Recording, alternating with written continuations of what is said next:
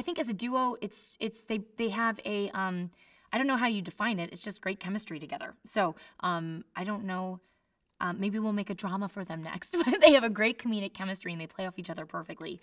And individually, they're both so funny. I think that they're such obvious pros at performing comedy, and they're both comedians. And together, I think it's one of those inexplicable things where you know if something works, and in this case, it really works.